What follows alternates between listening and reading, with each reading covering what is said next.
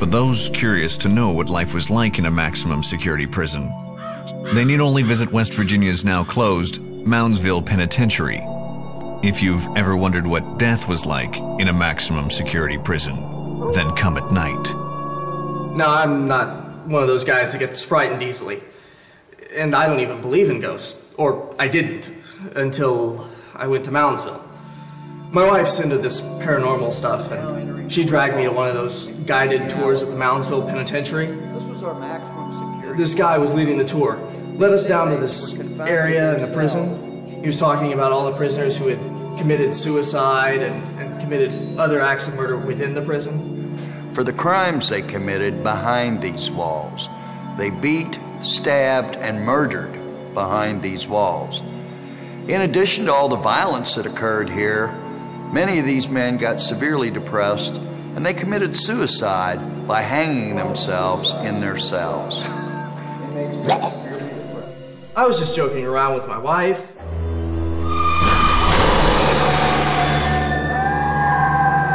And then all of a sudden, I felt this scratching on my face. Like something was tearing into my skin. Reached my hand up, and when I brought it down, there was blood. It's one thing to be a skeptic when someone else is telling you what's going on. It's a whole nother thing when you have to experience it firsthand. Gordon Jones learned what it means to scoff at the idea that ghosts inhabit Moundsville.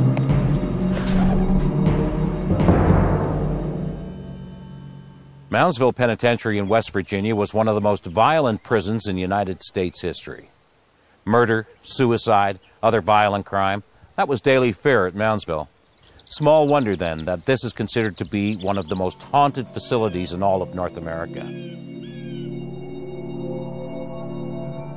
Here, behind the walls of West Virginia's Moundsville prison, were housed some of the most brutal individuals imaginable. People for whom murder, rape, and assault were a way of life. But even for these human predators, life behind these walls could be maddening, and some would choose the shortest route out of this penitentiary.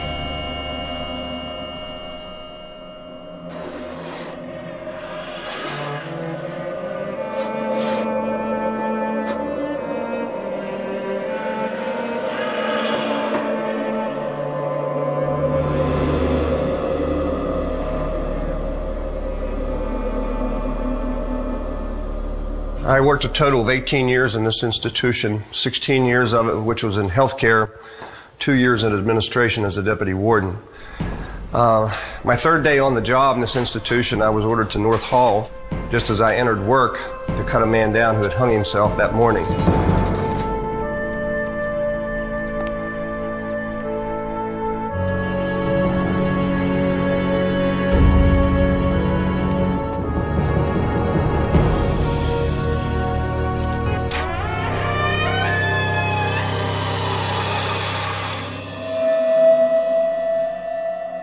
And they've always had a statement here at the prison that if you died in here, your soul stayed here.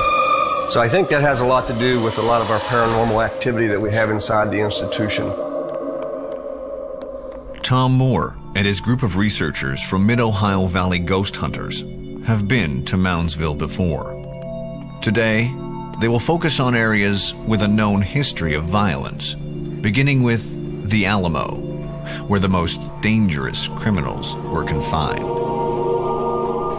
The Alamo is basically the part where if you came to this prison, you pretty much never got out. Murderers, severe criminals lived in this area.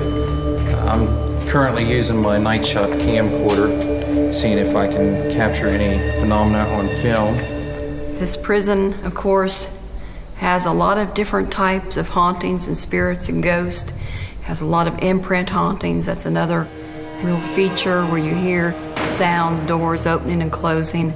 And then you also have other types of non-human types of spirits, which is rather interesting. as well as earthbound spirits, unhappy spirits that really have no way of knowing how to move on. Our group was walking down the Alamo where some of the more disturbed and dangerous inmates were. And as we passed one of the cells, I sensed something, so I went back. And the cell I sensed something in, I felt and I saw this ectoplasm, so I went and I took a picture. And as I lowered my camera to see what I'd taken a picture of, I felt this horrible stabbing pain in my back, and it doubled me over, and I screamed, and one of the girls came over to see if I was okay, and I was fine, and we walked away. But later I found out from one of the former guards, who is now a tour guide here at the prison, that one of the inmates was actually stabbed in his lower back, almost at that precise place outside of his cell. It was one of the most disturbing experiences I've ever had.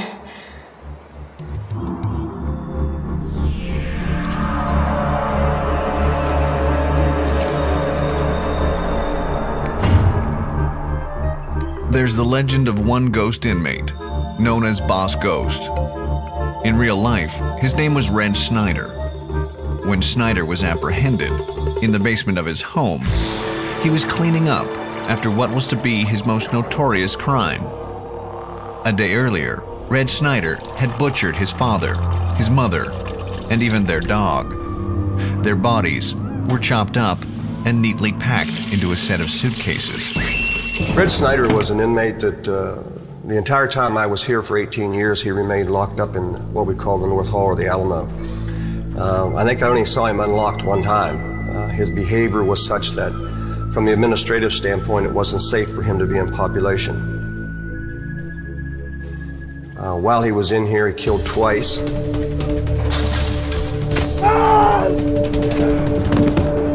had the notorious name, and somebody wanted to take that name with him. And so right before the closure of our prison, two boys got up one morning to go to recreation. He was supposed to go with them, and both of those boys stabbed him to death, stabbed him 38 times.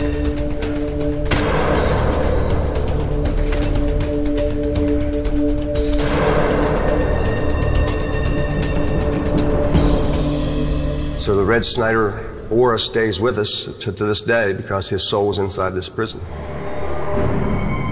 The paranormal researchers begin their work in the cell of notorious murderer Red Snyder. There's nothing down here now. It's a current 64, 65 degrees in here. It's a consistent. Oh. Okay. Uh-oh. All right. Uh-oh. There they go. He's back. Well, earlier in the evening, we were in this particular section, and Red was being discussed. He sort of visited us for a while. Well, he's not totally understanding what's going on, and it pulls him back here, for you to even mention his name or talk about him. With any kind of a spirit, the more you talk about them, the more you focus on them, the stronger they get, And same is true with him, but he's fading in and out, which is interesting why he's doing that.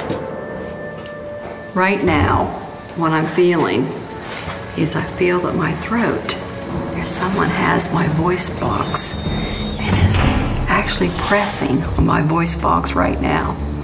That's not unusual in places like this. And probably after I go home after a while, I'll be okay. But right now, there's a lot of pressure right on my voice box as I'm talking about this. We were walking down the Alamo once again. I was walking with one of the tour guides who was formerly a prison guard, and we saw the Shadow Man. And he's this shadowy, dark figure. And we saw him at the exact same time, and as we tried to approach him, he kept stepping back. Every couple steps we tried to take forward, he'd recede back. And the thing about the Shadow Man is that his face is dark, you can't see it, it's a shadow. And it's one of the most common sightings here. A lot of people have seen the Shadow Man. We find it throughout the prison. The most famous one now is the Shadow Man. I've actually seen him in 2 different photographs by 2 different people that have photographed him inside the institution. Can't explain who he is or where he came from, but it's certainly a a shadow of a man inside this institution. We're about to do an investigation of the hole, which is sometimes referred to as solitary confinement. In this location, there was an inmate who was cut to ribbons by a group of inmates who thought he was a snitch for the warden. People say he's still here. He still works here. He's still down here in the dark.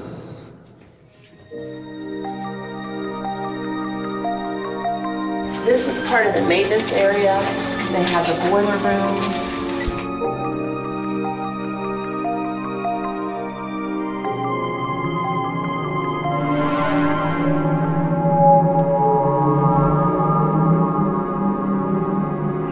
So they ambushed him down here and cut him to ribbons before anyone found him. And this is where they found his body. The sightings of him walking above this area were documented by the guards while the prison was still open. They would call from one guard tower to the next to see if one of the inmates was out when he wasn't supposed to be, and that was after the murder. Well, as I walked in here, pretty much what I felt from the inmate that was actually murdered down here was he was first ambushed. He was stabbed in the kidneys. That's where the initial blows started as his back was turned. And that's pretty much, they were pretty strong stabs there in the kidneys. But this is not the kind of spirit I really want to open myself up to, you know, and begin to communicate with. I don't want to, so I'm not. I just don't really want to open up to him. The Sugar Shack is a place located in our basement. It was named because it was an area where the inmates would go and play cards, recreation, and so forth. But it became a very violent place. There was a lot of strong-arming that went on inside there. Strong-arming is where a tougher inmate would take something from a weaker inmate. So when it came to the gambling issues, when it came to playing cards, when it came down to the exchange of money, that was very violent in that area. It's very hard to secure. It's very difficult for officers to do their job in that area. It only lasted about 1.5 years, and then after that we closed the Sugar Shack. We're getting ready to do an investigation on the Sugar Shack, which is one of the most active places in the prison. There were a lot of violence, a lot of rapes, shankings, a lot of horrible things have left their imprints on this area. And we're going to investigate and see what's still down here.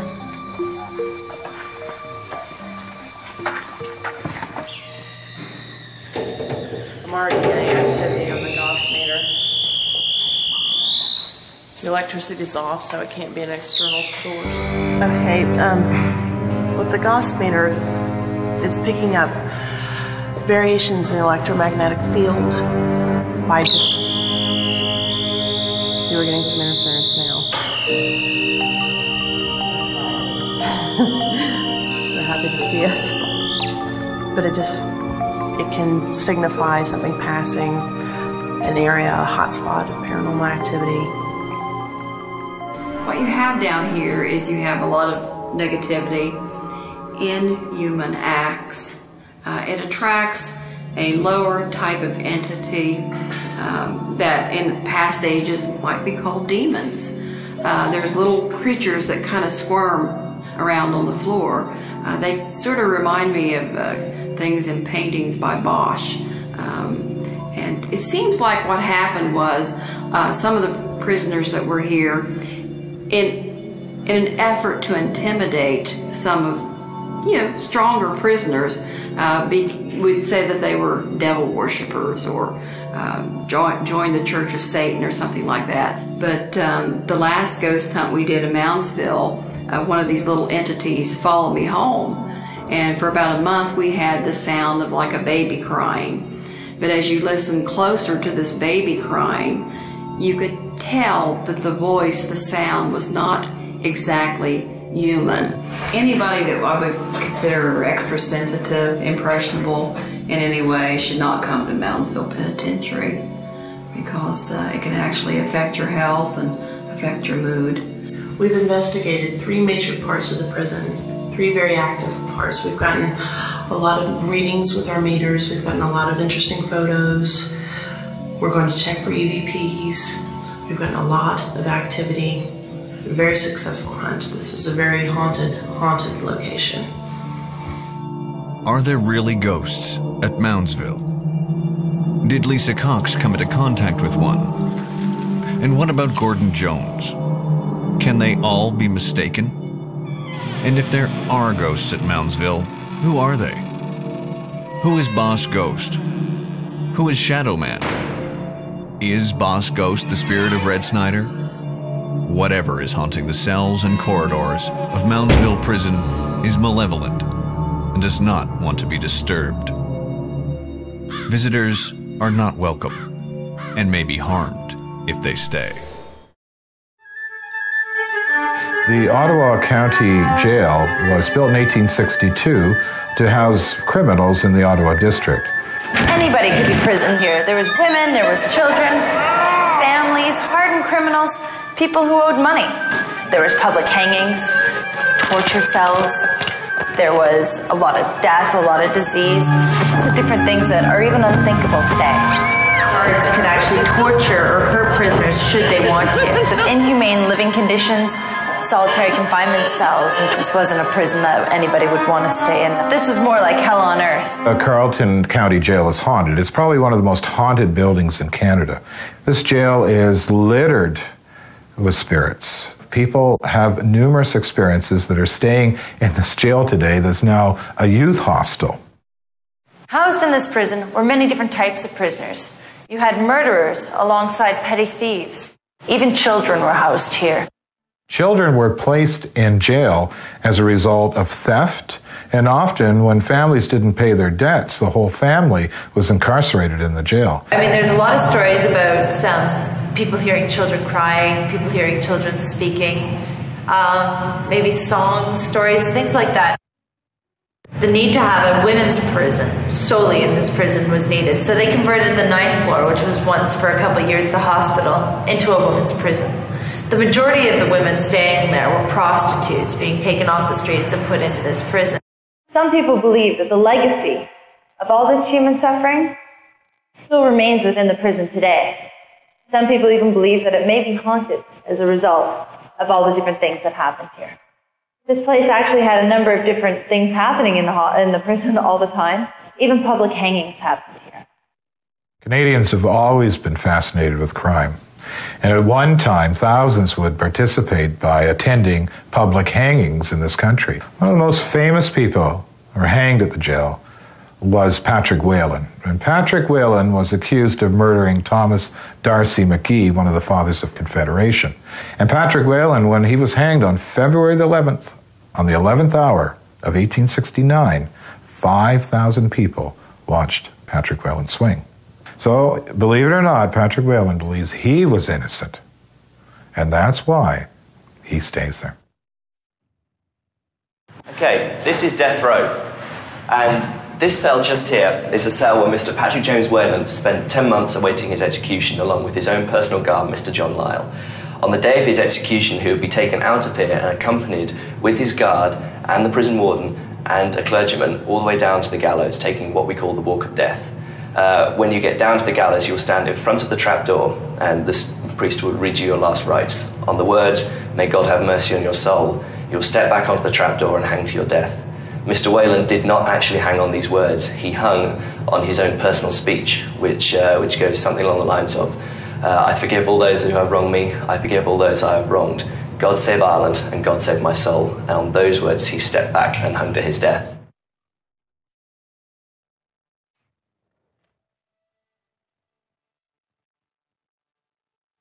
But we also have a number of sightings of Mr. Patrick James Whelan. People staying in here say they either had someone walk straight through the bars or open the door and come and talk to them. The description we take always matches that of Mr. Patrick James Whelan. The reason that Mr. Patrick James Whelan haunts the place, they say, is that firstly, the date he was hung. He was hung at 11 o'clock on the 11th of February, 1869. Superstition dictates that you are to be hung at the 13th hour of the 13th day of the month. Therefore, Whelan was 2 hours and 2 days too early. Such was their haste to get it over and done with. Secondly, he was buried with his noose around his neck, something that, again, superstition dictates is not to happen, as the noose is to be burnt. Thirdly, he's buried on prison property, which is now hostel property. And keep in mind, those that were hanged, they were not allowed to be buried in a holy cemetery. There has been stories that people say they see a figure in the cells. Some people say that they think it's another hostel or somebody staying here until he walks through the bars. And then they go, oh, what was that? If I said to you, I saw a man, he had a big plumed hat on, big feathers sticking out the end, and he had a sword at his side, and he had funny little shoes, and you say, gosh, Christopher Columbus haunts this place, you describe Christopher Columbus. People would say, yeah, big hat with a... I don't know what Christopher Columbus looked like, but all you need to do is mention a few things that would suit a person that you're looking for, and it will match. So what is the match for a prisoner who's hung there? What do you say? He's short, he's tall, he's got a mustache.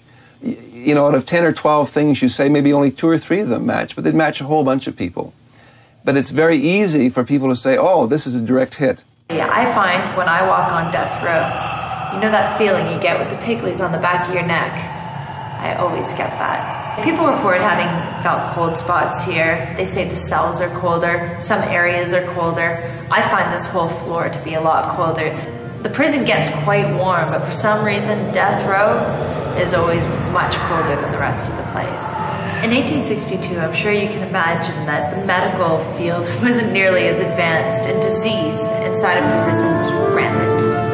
Epidemics flew through here like never before, and downstairs in the basement was the quarantine area. Funny enough, it's actually right next to the prison kitchen. It was in this area that anybody suffering from a disease that could be contagious was sent down. They were usually sent there to live out their final days before dying of whatever disease they had. When they built the bridge next door to the hostel, they actually found mass burial sites. Hundreds of people thrown into a pit. It was believed, or it was said, people from the prison, anybody who died here, they might be just wrapped in a blanket and thrown into this pit. One of the reasons that they think the hauntings occur here is actually because of these mass burial sites out in the back courtyard. The injustice of it all to so many people. Next door to the hostel, there's a courthouse. And it was in that courthouse that prisoners would have been sentenced to whatever they were sentenced to. They'd be brought underground and up by the solitary confinement cells. This was done on purpose. The prison was designed so that anybody entering the prison would have to see the kind of torture that other prisoners endured. It was a warning sign. You misbehave, you'll end up in the solitary confinement cells. They have an area in the jail they called the Hole, and this is where prisoners would be taken for 6 months at a time. And even when you tour the Hole to this day, you can see little etchings on the floor where they had grabbed something in order to make a mark on the floor of the prisoners. And many of them died in the Hole.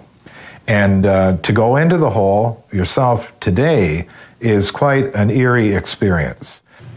Downstairs in the solitary confinement cell, I know that I almost always feel that there's somebody always behind me. And I do quick looks behind me to see who's there, and there's never anybody there. Other people say that they've seen people, that they've heard footsteps. That whole area downstairs, people have said they hear screams, that they hear crying, anything like that. Doors being slammed. All sorts of crazy things happen down there. I don't think a particular age group, such as older teenagers, would be any more susceptible than adults. Of course, younger teenagers and children are much more susceptible to their imaginations and to suggestibility. But if you take the group that's going through the Ottawa Youth Hostel, they're probably, most of them, they're late teens. Now, they may be more susceptible not because of their age, but because of their outlook on the world. Many people who stay in youth hostels are trying to seek adventure and opening all kinds of doors to different belief systems. And that may make them more susceptible. They may be more rejecting of sort of the conservative approach to the world, that everything can be explained normally, and they're interested in finding all kinds of new levels of meaning. So that may make them more prone to experience ghosts by misinterpretation of normal things around them. Well, there's a back stairway in the jail that's connected to the governor's house. But back in the 1970s, when they were restoring the jail, they found an inscription on the wall going down the stairs. And the inscription read that I am a vampire and I will feast on your body.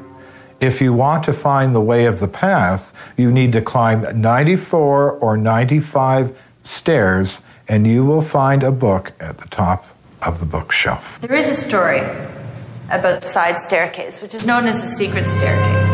And there was an inscription on the wall. And inscription about vampire ghosts. Now, the story goes is that one of the warden's children was on his way out to school, and it was a vampire ghost. I mean, we're not talking blood-sucking ghosts. These types of ghosts are ghosts that prey on the weak, the young, the sick, the old.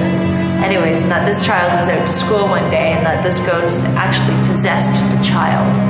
This child being young, this child being ill. And he got sicker and sicker, and they were able to tell from little things that he did that this was not normal. This child never really, I mean, he was an active, loving, happy child until one day things switched, and that this little poem was written in the side staircase. So there are rumors that there is a vampire haunting this jail. They don't know who did it. They don't know how it got there. It was just there. For anyone wishing to have an experience seeing a spirit, the Ottawa Carleton Jail is a place to stay. You're guaranteed that you'll see something, feel something, or hear something there. The Old Cornwall Jail, now a museum, is one of Ontario's oldest public buildings, and one of its creepiest. Built in 1892, it housed not just felons, but the orphaned and mentally insane. In the 1960s, the bodies of 7 murderers were uncovered in forgotten graves in the courtyard. These are just some of the many souls who lived, suffered, and died within its walls. And it seems their spirits linger on today. We went there on a visitation. We were getting a tour of the jail. And it was really actually kind of funny because we were joking about what the cells were like and what it would be like inside the cells. She actually locked me in one of the cells, which I didn't think was very funny. This isn't funny, Carrie! Carrie, that's not funny! Carrie, come on, where are you? Carrie? Carrie? Carrie, where are you? I ended up getting separated from my friend, and I ended up in this visiting area.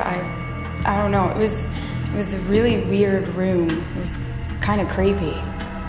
I wanted to get the feeling of what the inmates felt, to see their family on the other side.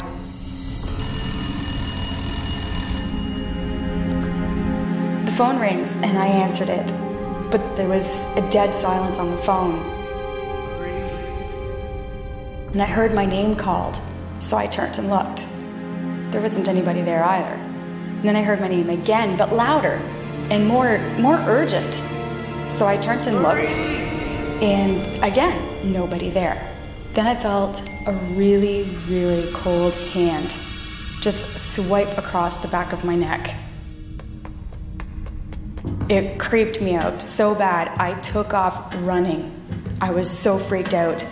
Then I stopped, and I turned around, and there was this man sitting on the stool.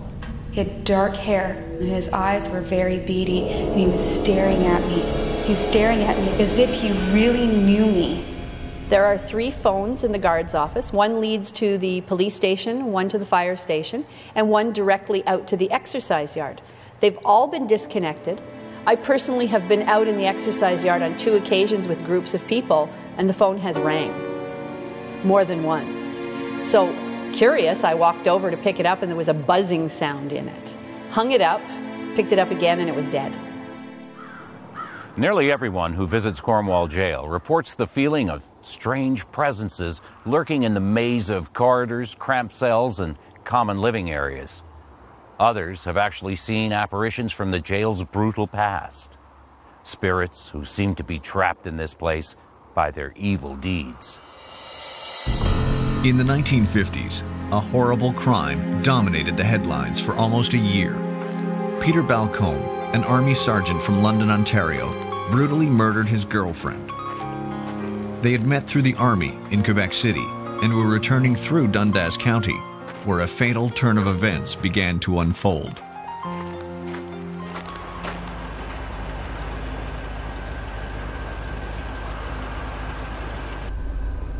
Marie-Anne Carrière was a former girlfriend. The two had just recently started dating again, but evidently, on this date, something went horribly wrong. The couple argued, and Marianne left the car and started walking to the nearest town. Balcombe followed her and beat her to within an inch of her life, then pulled out a knife and finished her off, leaving her body to rot in a rural ditch.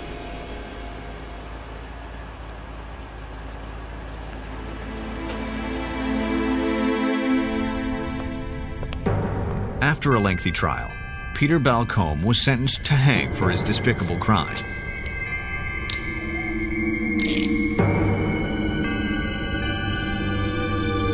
He was the last person to take the somber path to death at Cornwall Jail.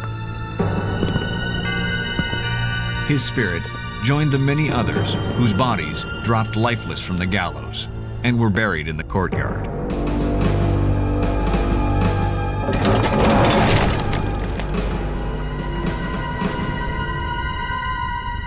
Tonight, we're located at the Cornwall Jail. We're down in the basement. Now, I would like to ask permission, whoever is with us tonight, to take videos and audios. We don't mean no disrespect. We don't mean no harm. Can you give us any sign at all? Any sign that you're present with us? If you just had an orb? Yeah. Just right now at 2:10. I had an orb fly across the screen, the bottom right-hand corner of the screen. It was a fairly bright orb. And it was moving from top to bottom, so sort of on a diagonal. Whoever is with us right now, please show us that you're here. Can you touch anyone in this room right now? Can you give us any sign, any physical sign that there's someone in this room? Who do we have?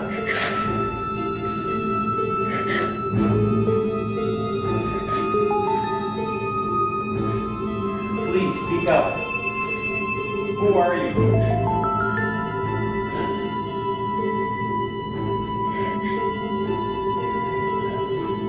Oh, just pain.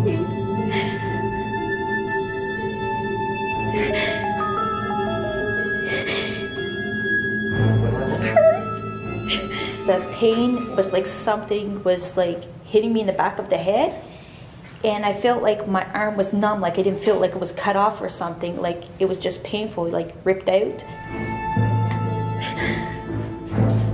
We got a reading around her. EMF shows approximately 3.5. Do you know who it is, Donna?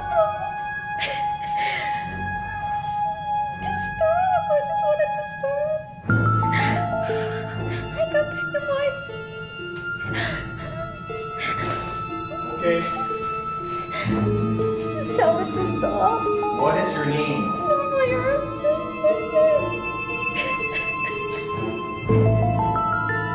Give me your hand. You know about the white light? Okay. Maria, come on. Jane, come here, come on. Okay, you guys, you know the white light? Surround us, okay? Surround us with the white light. Protect us with the white light. Surround us with the white light. Protect us with the white light. Surround us with the white light. Protect us with the white light. Just talk to them, Donna. Okay? You're the one that's in control. They don't mean no harm. This is just a way to communicate with you. Okay? You just have to talk to them. Tell them there's no pain. You don't want no pain. They don't mean to hurt you. It's just a way to communicate with you. You just have to ask who it is and why they're doing this to you. Okay? I want to know why you guys are doing this to me, and was this the type of pain that you guys went through? What I think that happened with her is during the 2 weeks ago we did an investigation here, I had an apparition of a guard that actually was in charge of this kitchen, and he was probably the one causing physical harm, which never happens, but she was actually feeling how the inmates were actually treated here in the kitchen. The kitchen area is quite an interesting area because during the renovations to build that region, the excavators found 2 underground dungeons, if you wish to call them that. They were certainly very small, square rooms, no windows, no way to get into them other than to drop someone from above, sort of dropping them into a hole in the ground. There was no record of them ever existing in the jail, and we could find no one who knew of them or had any knowledge of them. But yet there they were, they existed, and just by their sheer existence we could tell that they must have been used in the earlier days as some sort of a solitary confinement or a major punishment for any of the inmates. The Cornwall Jail was actually built in 1833, 1834, was opened in 1834. In the early days, it served as an insane asylum to a point, because there were many people who would bring children that they could no longer take care of who were mentally ill and leave them with the jail keeper to spend the rest of their days here. When the paranormal group were here investigating, they did hear children's voices up in the courtroom. When we're in the courtroom, there was a lot of activity that we were getting in. It was like around 12 o'clock or around 1:30. We started hearing children playing around. And I asked my partner that's in my group, did you hear anything? And so I just wanted to make sure she heard the same thing as me. And she's like, I heard children playing around, like laughing. And there's a few children, so when the lady, Candy, that works here, said that she heard the same thing. So I started getting a cold feeling and I was freezing. And that's when I knew that there was something there. At the same time, they felt that they had light footprints showing on the stairwell coming up to the courtroom from the jail itself. In one of their videotapes, they have a small apparition that very much looks like a young child. I think a boy, in fact. So it's not out of the possibility that there is a spirit of a young child here.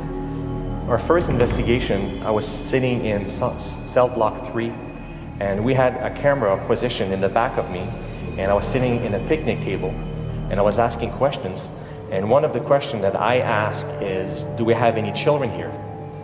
As I'm asking the questions, we work on infrared, so we don't use any kind of lights. And my light on my camcorder went on and off. So we thought people was playing a prank, so I asked the members, who's playing with the light? They says, no one.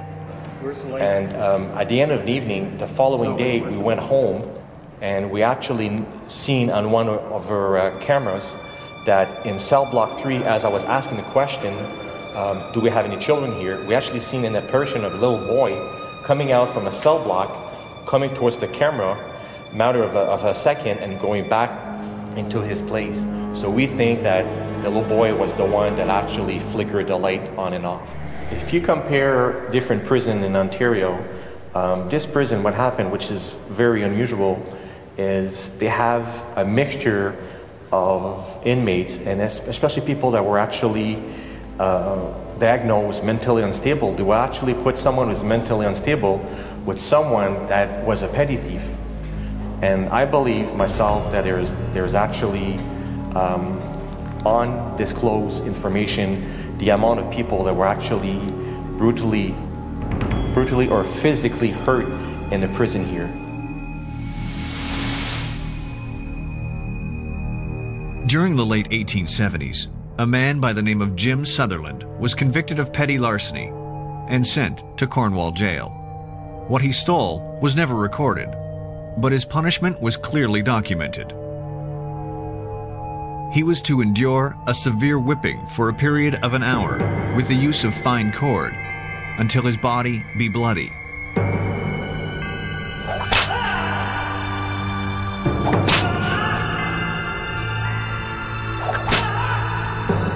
The hapless Jim Sutherland suffered further punishment at the hands of a cruel prison guard named Barnes, who taunted and beat him mercilessly.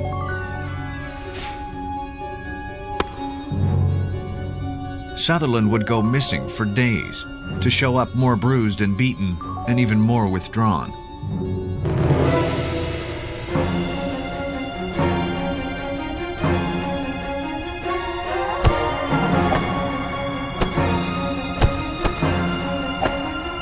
Jim Sutherland never made it out of Cornwall Jail. He died alone, in solitary confinement.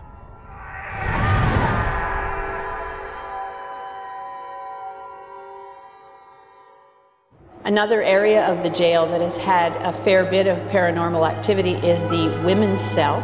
It was built in the 60s, and I know that the paranormal group has on tape what appears to be a woman's voice whispering, "Lock it."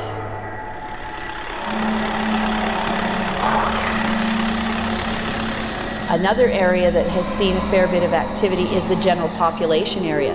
There was cells for 10 people up there, but in the last number of years there were oftentimes double that number of prisoners up there, so it was very crowded. And reports are that there was a fair bit of violence up there. So there seems to be a lot of paranormal activity up there. We've had doors opening and closing, and that's where oftentimes the lights are on when we've turned them off. We're going up to the courtroom to do an investigation into the paranormal activities that have been recorded in the jail. This is probably the one of the most active places in the whole jail. There's been sounds of chairs being dragged across the floor when no one was there to make the sounds. There's an original prisoner's box that we've heard opening and closing. So there's been a fair bit of activity up here. Why do you remain in the jail? Why are you still here?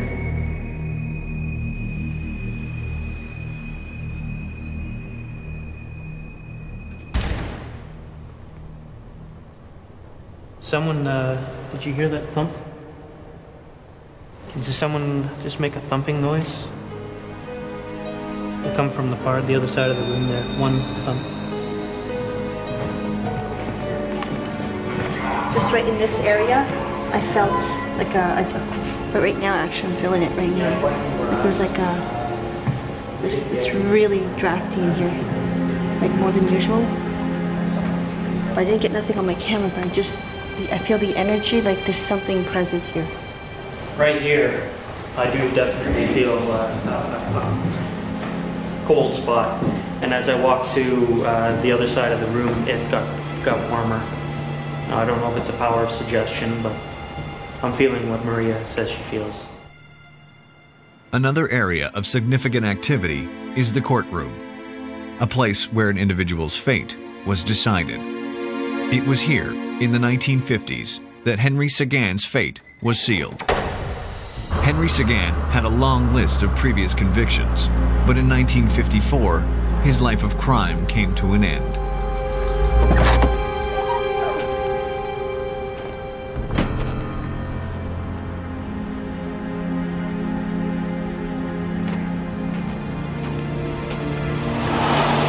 He pulled into Leonard Hurd's garage, demanding the day's take.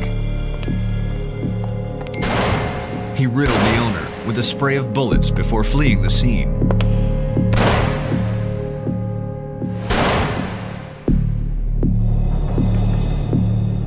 On the day of his execution, Henry Sagan sought the consolation of Father Rudolph Villeneuve.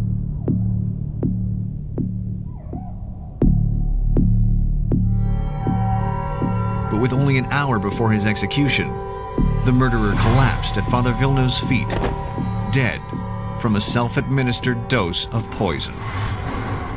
Of all my experience, I've been in the paranormal field for 12 years. If I can tell you if there's paranormal activities, this is the place where it is. It's very active, where we can't even keep up the amount of sound and video that there is. There's solitary confinement, cell block 3, general population. I mean, there's no place where it's not active. And yes, this place is definitely haunted. With a long history of enforced confinement, the Cornwall Jail is a breeding ground for paranormal activity. Visitors should listen for the sound of whispers and footsteps. If they're quick, they may even catch a glimpse of the ghosts who lurk in the shadows there.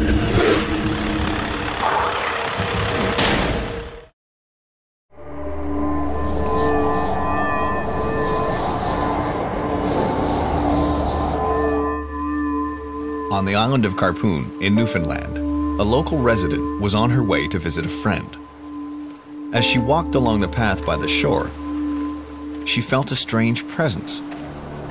as if someone was watching her. Then, from the corner of her eye, the woman saw something on a nearby hill. A man was standing there, watching her. He looked to be in his mid-20s and was wearing an old-fashioned sailor suit. He just stood there and watched her, but then he disappeared. He looked so lonely, the woman thought he might jump. But he walked away and disappeared into thin air. The woman was so shaken, she turned back home.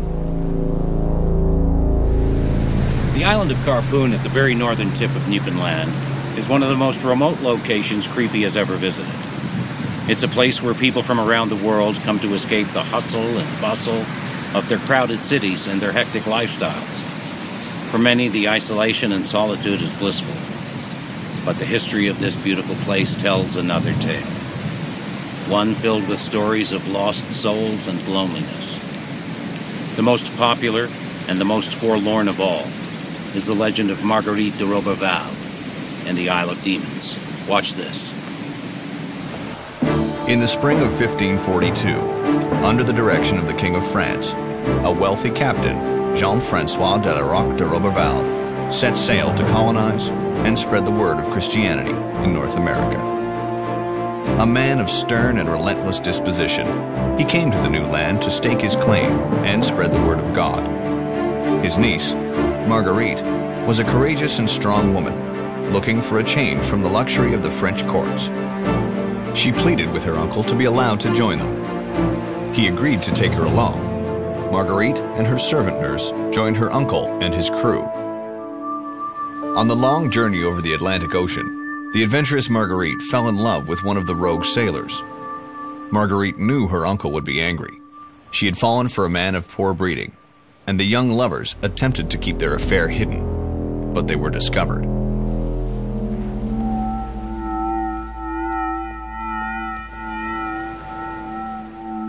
Marguerite's uncle was furious.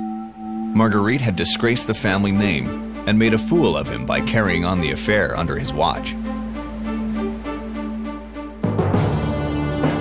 When the captain ordered the sailor to be executed by hanging, the Cavalier pledged his eternal love for Marguerite by giving her his sole earthly possession, a beautiful ring.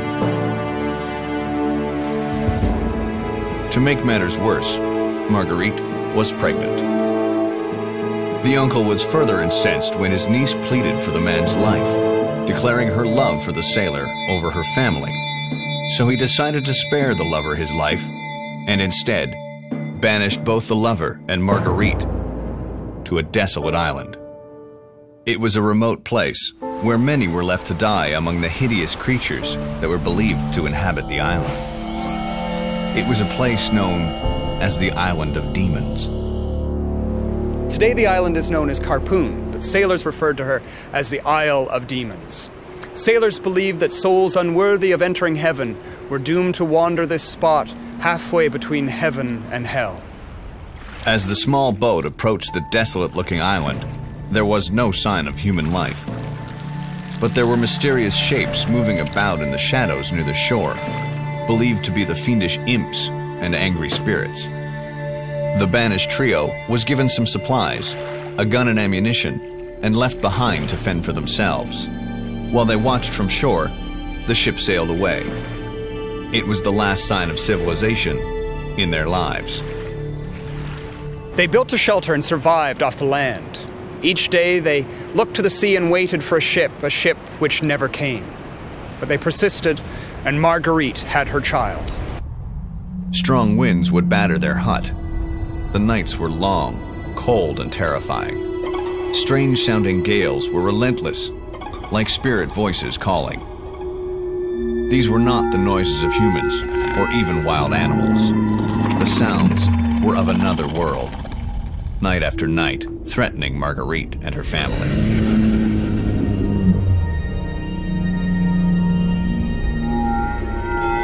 One night, the lover, unable to withstand the tormenting calls from the spirits, tried to protect his wife and child.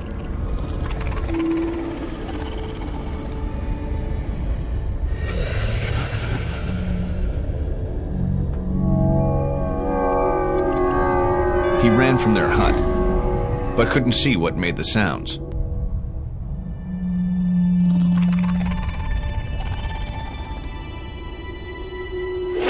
Suddenly, he was attacked by an invisible force, which bit at his skin and raged at his soul.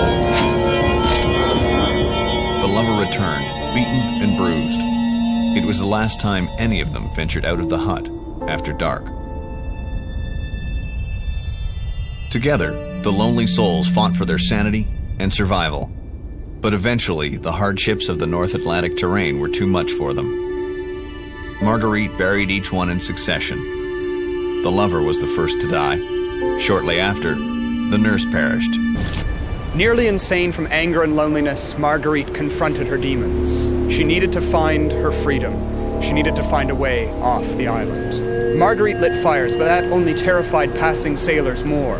For seeing the smoke rising from the shore, they thought that it was the smoke rising from the Isle of Demons, the smoke rising from the flames of an eternal hell. Eventually, word of Marguerite's predicament reached France, and a ship was sent to retrieve her. Marguerite was saved. Her uncle, however, suffered a very different fate. He was a hard master, and eventually his own ship's mates mutinied and rebelled against his rule. He found himself marooned, stranded on the Isle of Demons, the same island that had been home to Marguerite. In the mid-1800s, some young children were playing on the beach when one of them found a mysterious object.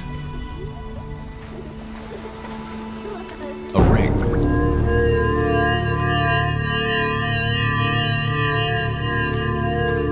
As she called over to her playmates to examine the find, an old woman named Emmeline, who lived nearby, approached the children. She asked the children what they were looking at. As soon as they showed her the ring, she felt strangely drawn to it, needing to possess it. She offered the children some sweet biscuits in exchange for the ring.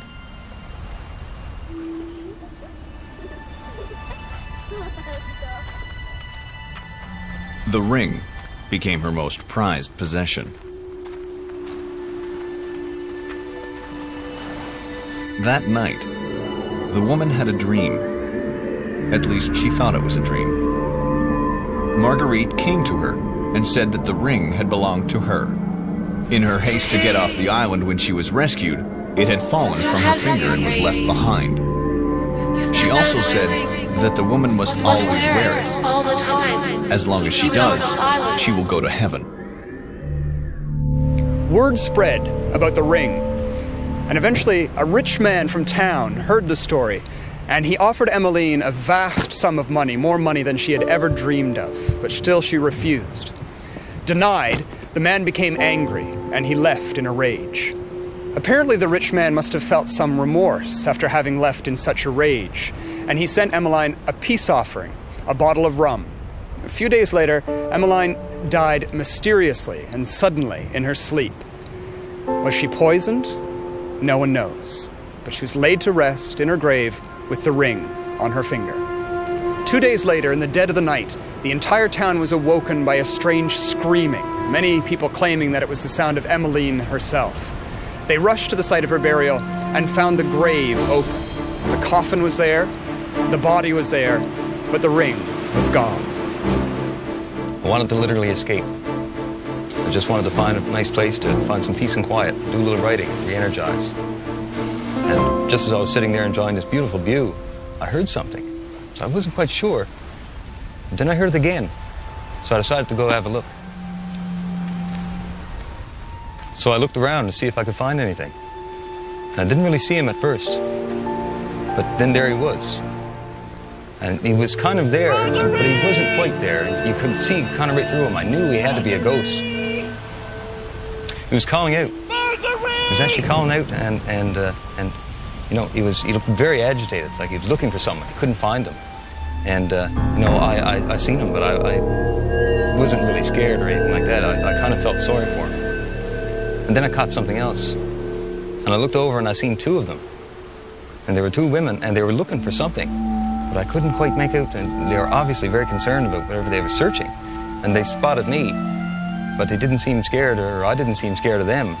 But they seemed rather disappointed that whatever they were looking for, I wasn't it. And then they just disappeared. It was really weird. I mean, there must have been some kind of connection between the two of them. They were looking for, either the two women were looking for the guy or something. Did the tourist get an accidental glimpse into the spirit world? Is the spirit of Marguerite still looking for her missing ring? Are the lovers still trying to find each other? Are they tied to this island as part of a penance they must serve? Eternal captives on this Isle of Demons. In 1832, the British built Fort Henry, a defensive outpost situated on Lake Ontario in Kingston. The conditions were deplorable. Soldiers were often flogged and rationed, and for that reason, spirits linger to this day. Now, Fort Henry is also known as one of the most haunted buildings in Kingston.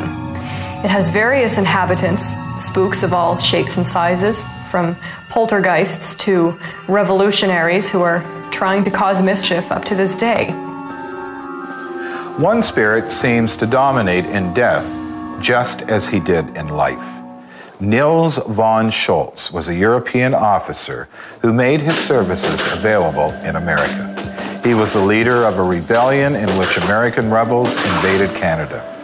They were defeated at the Battle of the Windmill. Von Schultz was captured after the furious battle, brought to Fort Henry on charges of treason, and imprisoned in the guards room. Von Schultz was respected by his captors, but it was impossible to ignore the gravity of his crimes. The British made an example of him in order to deter other rebellions. Von Schultz was hanged at Fort Henry. And he is definitely the best candidate that anyone has come across who is still haunting Fort Henry to this day. It may also have been von Schultz that various individuals here at the fort have seen in one of the officers' guard rooms. There has been the figure of a man seated at a table and then again leaning in the window. And it very well may be that von Schultz is still reminding people of his presence. The officers' quarters have been the scene of many strange events, possibly related to von Schultz. A guard heard noises in the courtyard one night, so he followed the sounds to the officers' quarters.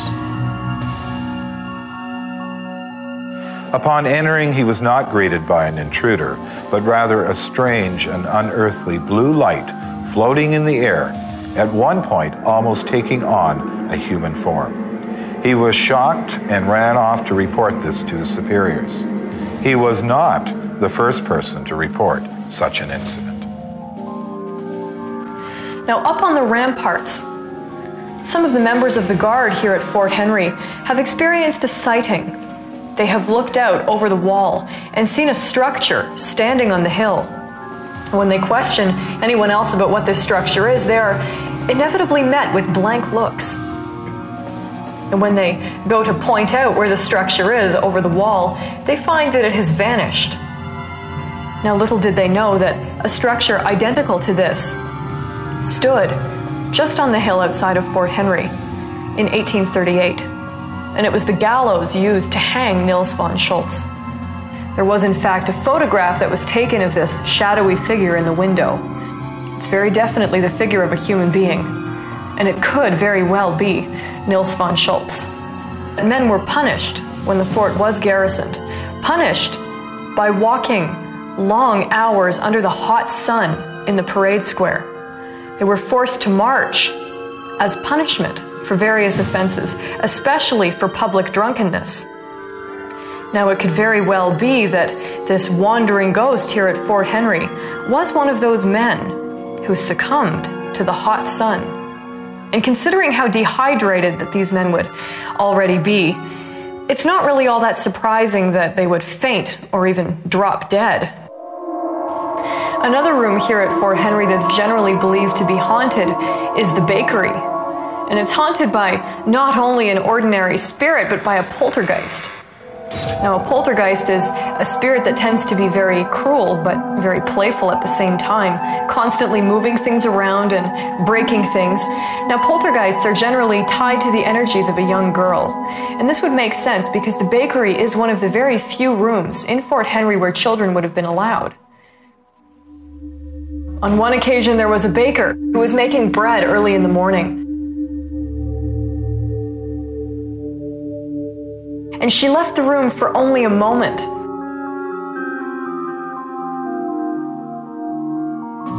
When she heard a terrific crash come from inside. Now she went running back in only to discover that the pans contained in one of the shelves on the wall were flung clear across the room and had crashed against the opposite wall and were now lying in a heap on the floor. And it's also been discovered that the poltergeist likes to play games with the doors. It will occasionally slam the doors and open them again when anyone is inside the bakery. And it will even hold the doors shut when anyone is trying to get in. There was a guard and he was trying to get into the bakery and he managed to open the door by only a couple of inches when it stopped as if it were caught on something. Now he pushed with all of his might and he couldn't get the door open. He began throwing his whole weight against the door, trying to dislodge whatever was on the other side. And finally, in sheer frustration, he shouted, "I gotta get in there." At which point, the door swung open on its own, and he was able to continue into the bakery. Now, this has happened on more than one occasion. Guides from the haunted walk have been known to have the door blocked. It's become something of a supernatural jest to say to the door, "I have to get in there." At which point the door always swings open on its own, allowing whoever is outside in. That could be embedded like a recording into the walls. So perhaps somebody who is psychic or intuitive or open or empathetic could come in and act as a receiver. Be that as it may, there's a lot of young teenagers who work there. And that's a great time to have scary stories. And I bet there are some older people that pass on these stories. So these, it's nice to be young and impressionable and, all these scary movies that are out for teenagers embellish and exaggerate and add on to the stories that are there. But there may be an element of something there, of the paranormal. Fort Henry. It must have been a terrible place to serve. Even today, people hear noises and see things in the shadows. Unexplained events have occurred within the fort walls.